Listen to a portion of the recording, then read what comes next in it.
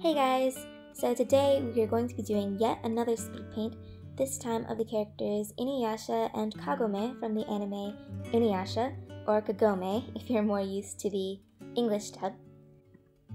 So normally in my speed paint videos, pretty much all the way through I'll talk a little bit about the subject, and then in detail I'll describe my process for completing the drawing. But as you'll see very soon, unfortunately I lost a lot of the footage for this drawing, so I'm taking this opportunity, one, to first of all slow things down. Usually my speed paints are very fast, but hopefully this way you all will be able to see what I'm doing a little bit more clearly. And two, I wanted to talk about something a little bit different rather than just my process. So as of now, I only have a couple of videos of completed drawings up on my channel, but I've noticed that recently I've completely changed the way that I complete my drawings compared to when I first started. So my first medium that I ever used was actually colored pencils.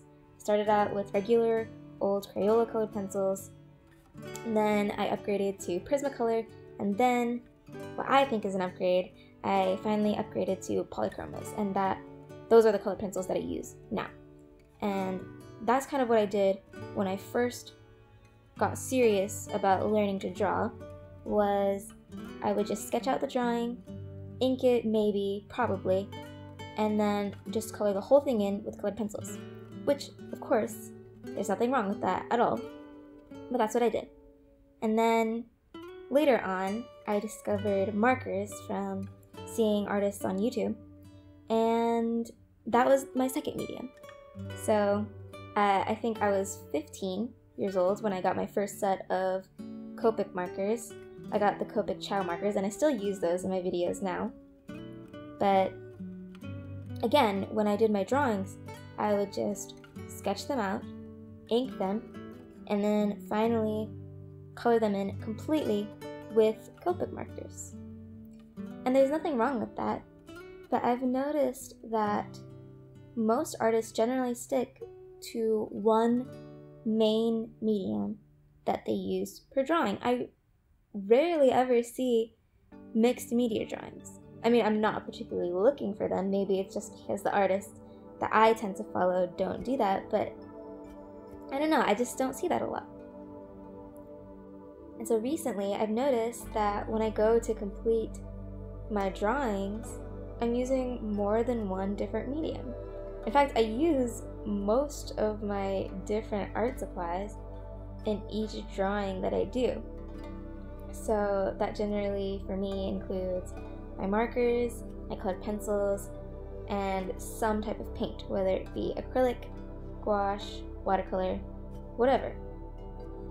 So yeah, I use a lot of different mediums together and just try to see what I can do and how I can make them look good together. So one reason that I do this is because, I'm not gonna lie, I think for the short amount of time that I've been drawing, I probably have more art supplies than I should. And at least putting them all together doesn't make me feel so bad. Like, I'm able to use all of them. And the other reason is because, honestly, I can get bored very easily doing the same thing or things the same way over and over. And as you can see, it is not difficult for me to entertain myself by doing art.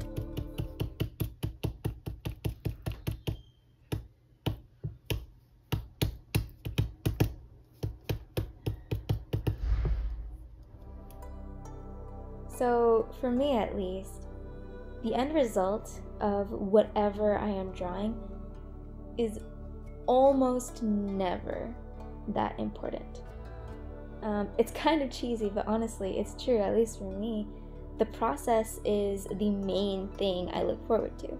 I mean, if the only thing that you're concerned about is the end result, I guess that's okay, but like, the process is what takes the longest, and like, that's what doing art is. that's what creating is. I mean, do you have more fun creating the piece that you drew or looking at it afterwards? I rarely look at the things I draw afterwards, especially for me as a person who's not a professional artist by any means. This is not my job. I'm a full-time student that just does art, you know, as a hobby on the side. Even though it does take up a good amount of my time, again, it is not my job. So the end result is not what concerns me.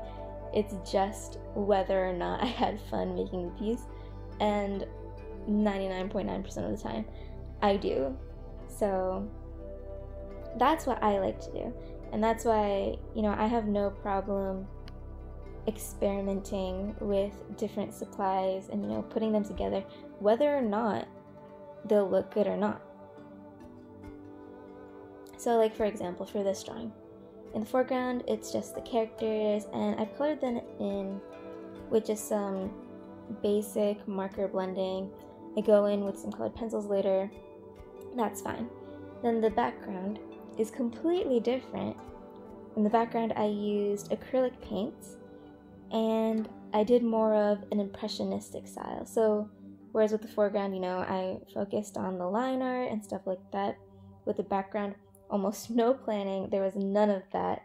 I just really wanted to paint. I knew from the beginning where I wanted them to be, and, you know, this wasn't really completely planned out. Of course I had the idea, but I just wanted to use or do something different, you know? And this isn't something that you'd see in, say, like an anime. Like, if this was the actual anime, it probably wouldn't look like this. Like, it's two completely different styles.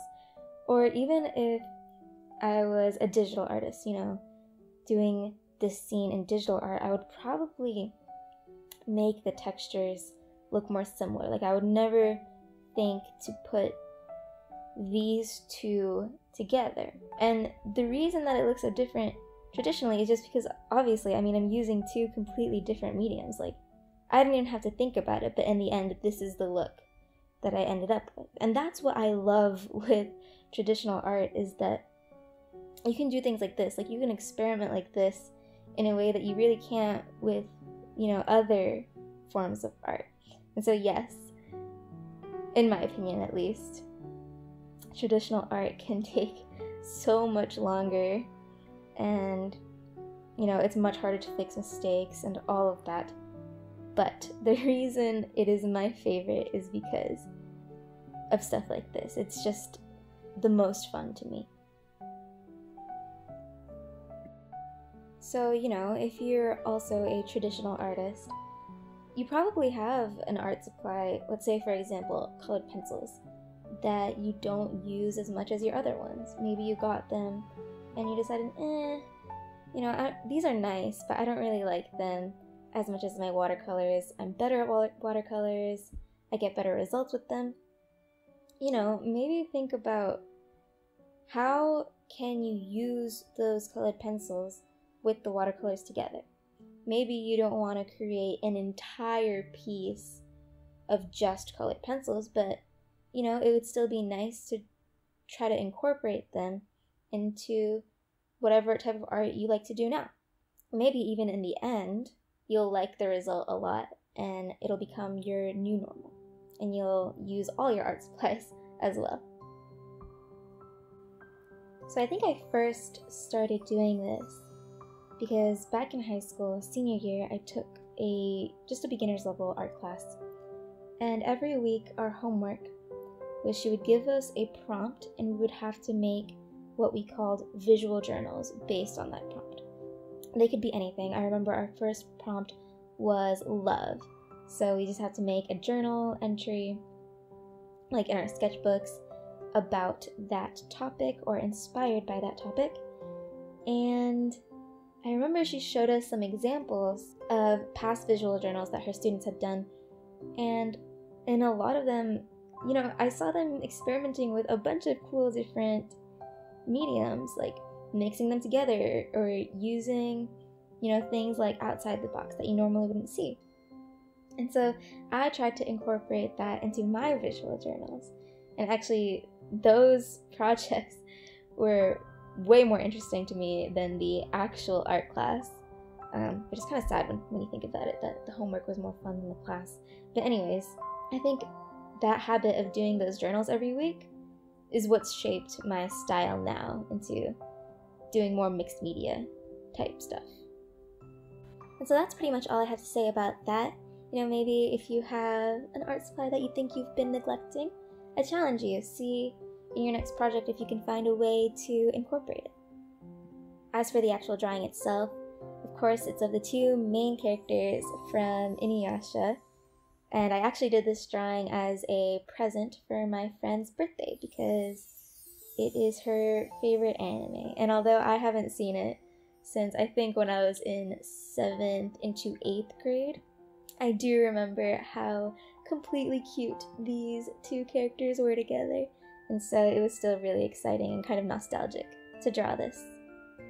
Anyways, I'm really happy with how it turned out, and I hope you guys like it too. If you did, I would love it if you guys subscribed to my channel and also left a like down below. See you all next time!